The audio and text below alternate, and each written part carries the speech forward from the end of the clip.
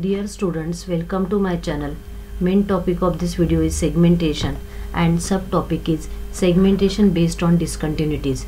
In previous video or part 1, segmentation based discontinuities for point and line is covered, and in this video segmentation based on discontinuities for edge is covered. Now let us start. Edges are significant local change of intensity in digital image. A edge can be defined as set of connected pixels that forms a boundary between two disjoint regions. Edge detection is the process of identifying and locating these edges. It plays a vital role in image processing tasks such as object recognition, segmentation, motion analysis and compression, and it has application in diverse fields like medical imaging, autonomous vehicle and robotics. However, noise, varying illumination and complex texture can pose challenges to accurate edge detection, and it requires sophisticated algorithms to overcome the hurdle. Now we will see the classification of edges. Edges classification: step edge, line edge, ramp edge and roof edge. Step edge: this step edge defines the perfect transition from one segment to another. Image intensity abruptly change from one value to different value on opposite side. Now see this.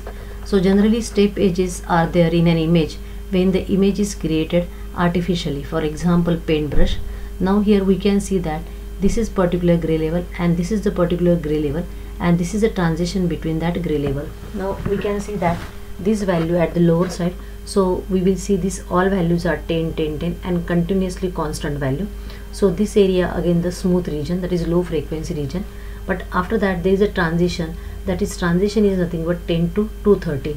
So this darker portion immediately becomes a brighter portion because of this transition. So this is nothing but the high frequency signal, and after that when it goes to the higher values, again that higher values are continuous. So we can see that edge is there, that is nothing but the darker portion and the brighter portion, and this is nothing but the change in intensity. Next is a line edge. If a segment of an image is very narrow, it necessarily has two edges in close proximity. Now see, this is one intensity, this is the same intensity. So this is again low frequency region, this is low frequency region, but there are two transitions are there, that is low to high. Again that high is continuous, that is low frequency, and again there is from high to low value transition.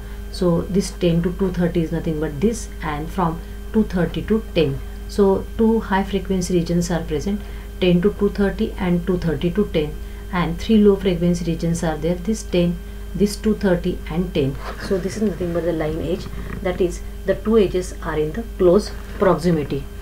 Third is nothing but the ramp edge. So when we take the photos with camera, so generally ramp edge comes into the picture. A ramp allows for smoother transition between the segments. A ramp edge is useful for modeling the blurred edges created from sampling scene containing the objects. Now see, we can see that here there is a smooth transition. For example, if we see this intensity as 10 and this intensity is 230, so there is not abruptly change like previous images, but that change is smoother. That is from 10 to it goes 15, 20, 25, 30, 90, and after that it will goes to the higher values. Roof edge. Two nearby ramp edges result in a line structure called roof. Basically there are two types of roof edges. One is convex and second is concave. So this is the structure of convex and this is the second structure of the concave. Now what are the causes for edges? Edges can be created by shadows, texture and geometry. So when we take the picture and or when we capture the picture, so at that time the result of shadow, texture and geometry is nothing but the edge.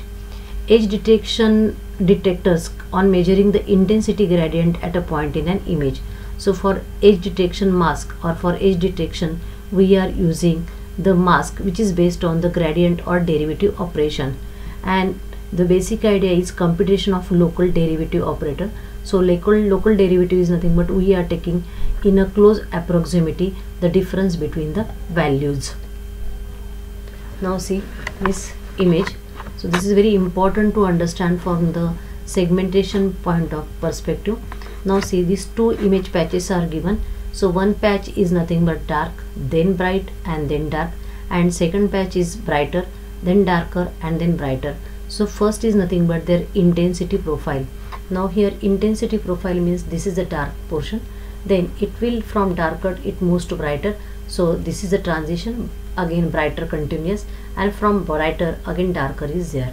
So this is the brighter, then from brighter it changes to the darker, and then darker continue, and from darker it will change to the brighter. So this transition is there, and in this way.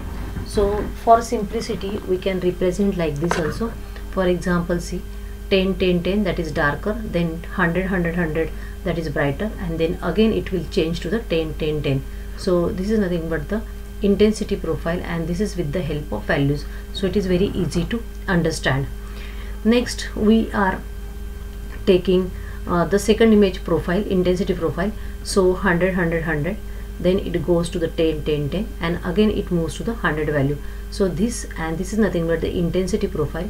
So sometimes it is difficult to understand from this graph, but it is very easy to understand from the image. So this is the intensity profile for the first, and this is the intensity profile for the second. Now we will calculate the first and second derivative. So first I will explain by this way, and after that we will see this particular diagram. Now first order derivative. So here we always calculate at the local level. So we are taking the derivative or gradient operator is nothing but just difference between the adjacent values. Now we will take the difference between the second value minus the first value. Now here we don't go for the botheration about the edge pixels or the border pixel. Now simply to understand the concept, we are taking this 10 minus 10 difference is 0, this 10 minus 10 difference is 0, 10 minus 10 is 0. Now we can find out that this is a low frequency region, and as the intensity constant, so no question of edge, so we are getting 0 0 0. Now there is an abrupt change from 10 to 100. So when we subtract 10 from the 100, that is 100 minus 10, we are getting the 90. Again 100 minus 100 difference is 0, then 10 minus 100 we are getting 90. So we are getting the first derivative like this. So constant we are getting 0, that's why the constant of the derivative is 0, so we are getting 0 here. There is a transition, so there is a peak and positive peak is there, then again constant area 0, and again 10 minus 100, so this is nothing but the minus 90. So we will see this image. Now see, this region is a constant, so we are getting the derivative as a constant, and after that here this is the change, that is from here it will goes to here, so we are getting the derivative as a peak value, and again that derivative, again that constant area comes. So here this is a transition, so here we get the derivative as the highest value, that is nothing but 90. But after that again this white region is there, that is continuous similar region is there, so we are again getting the derivative 0, so it will goes down, and we are getting like this. And after that we are getting this continuous constant, and after that minus 90, so it will goes like this. And after that after minus 90 again we have the darker region, so it will again goes to the constant, that is 0 0. So here this is nothing but 0, this plus peak 90, then again constant 0, then minus 90, and then again 0. So this is nothing but the first order derivative. For the second image, this is the second image, brighter portion, then darker portion, and then brighter portion.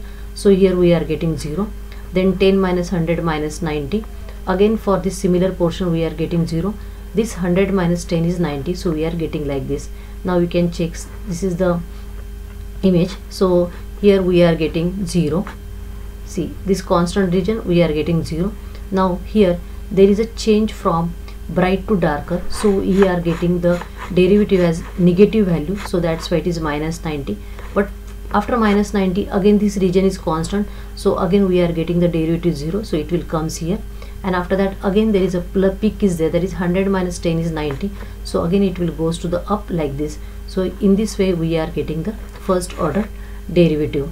Now so the magnitude of the first derivative can be used to detect an edge, because this is nothing but the detected, this here the edge is there, here edge is there, here edge is there, and here edge is there.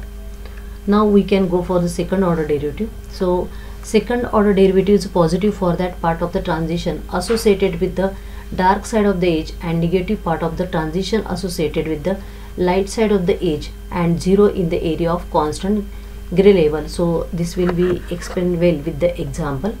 Hence magnitude of the first derivative can be used to detect the presence of an edge in the image, and the sign of second derivative can be used to determine whether the edge pixel lie on the dark or light side of an image. Now we will see again the example how to calculate the second derivative.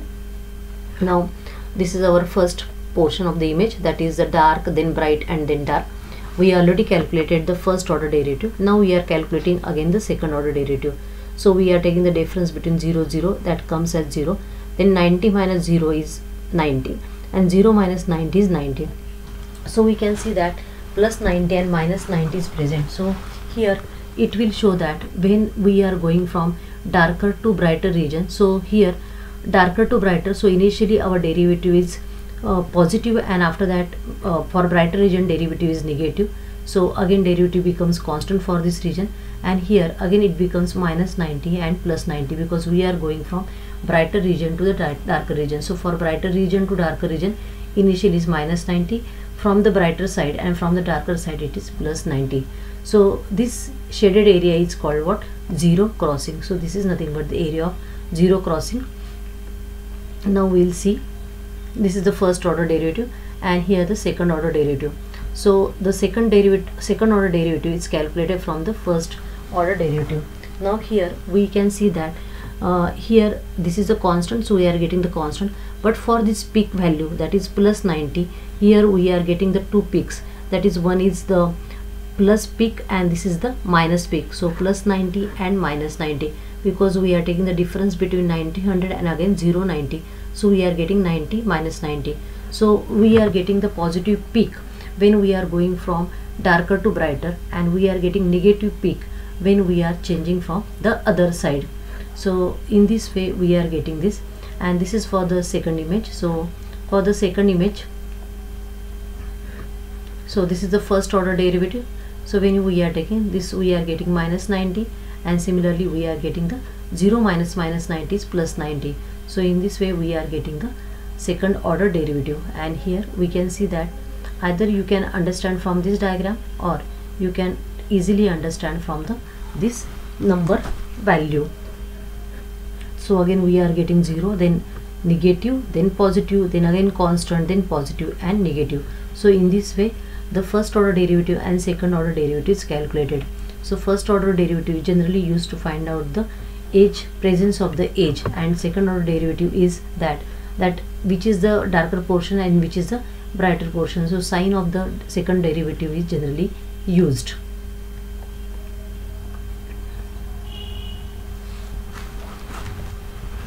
Now for gradient operator, that is nothing but differentiation, we are taking simply difference between the adjacent values. A gradient is two-dimensional vector that points to the direction in which image intensity grows fastest. The gradient operator is given by dab I by dab x and dab I by dab y. Because our image is two-dimensional, so we are calculating with respect to x and y. And the edge strength is given by the gradient magnitude, so that is nothing but square root of dab I by dab x square plus dab I by dab y square. And the direction of the gradient is given by tan inverse of dab I by dab x divided by dab I by dab y. Now edge strength and edge direction. Edge strength is nothing but the magnitude of the gradient, and edge direction is nothing but the equal to the angle of the gradient. So we can find out that where the edge is inclined. Properties of the gradient. The magnitude of gradient provides information about the strength of the edge. The direction of the gradient is always perpendicular to the direction of the edge. Edge detection using the first order derivative. Now initially we can go for the first order derivative, then second order derivative. So first order derivative we are calculating the difference, that is simply difference between the adjacent values. The derivative of digital pixel can be defined in terms of difference. The first derivative of an image containing the gray values pixel must fulfill the following condition. It must be 0 in flat segment, and we already seen that when the intensity values are constant, the difference we are getting the 0, that is in the area of constant gray level values.